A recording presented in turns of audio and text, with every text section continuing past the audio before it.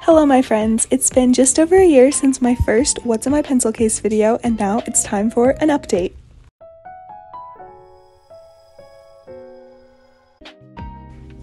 This is my pencil case in its normal day-to-day look, no fancy updos for it, and it is quite a mess. It's May, it is the last month of school. I'm using pencils that not that I found on the floor, I'm not that desperate, but nearly so. And so let's get all of that junk out and focus on the essentials. If you type pencil case into the YouTube search bar, this little guy is absolutely everywhere. He's very durable and very sturdy. I've had him for over a year. I'm using the exact same pencil case as I was last year. And although I don't use the front pocket, the rest of it is very utilized every day for me. In this zipper pocket, I have a few index cards. I'm not a huge index card girly, but when I have them, I am very thankful that I do. I also have this little X-Acto cloud, and it's come in useful more than once. I like to try to keep the case as flat as possible, which is why I don't use the zipper pouch for anything else. On the right side are a couple of pencil holders, and each slot has a designated purpose. Slot number 1 being this zebra mild liner with a chisel tip and a bullet nib. And yes, I did just say zebra instead of zebra because even though I'm American, zebra mild liners it is. I use these mild liners all the time, both in my bullet journal and in my notes, or anytime I need to annotate, and I can get a lot of motion out of the different tips and pretty much any shape that I want to. In the next slot is my Tombow Fudenoski, and this is an absolute must-have if you like doing fancy headers on the top of your notes. And also, about half of the things in this pencil case are solely for my art projects, and they have no other purpose.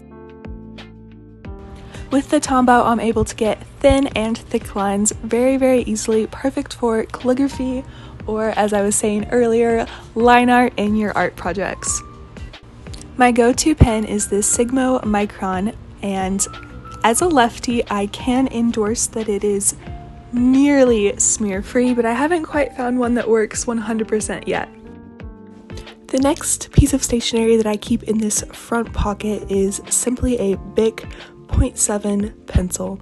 Very simple. I always do tear off the little clip on the side, not on purpose, entirely by accident. They're pretty weak. And with that, we can move on into the larger portion of the inside pouch. First, I keep a Casio calculator, very standard. I don't really know what to say about that. And then a pair of scissors. Next is my own personal expo marker, because sometimes the ones that they pass out in class are just simply terrible, and I like having my own. Now I'm just sorting through all of the extra pens, pencils, and markers that I have, as well as highlighters, and just setting aside which ones I actually really need in day-to-day, because there was no way I needed to be carrying around that many pens. I also have both a thin and thick point Sharpie, and those are just nice to have. 2 paintbrushes of pretty bad quality, but they are better than the school-issued ones, just barely.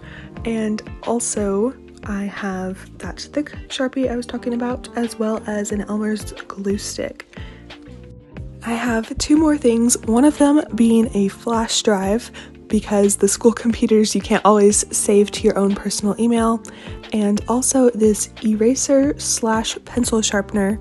I accidentally opened it, but luckily I don't use it too often, so I did not make a huge mess. It has the eraser on the top and then the sharpener part on the bottom. And my friends, that concludes this year's pencil case tour. I'm curious, is there anything that you have in your pencil case that I don't have in mine? What am I missing? Let me know down below. Bye guys!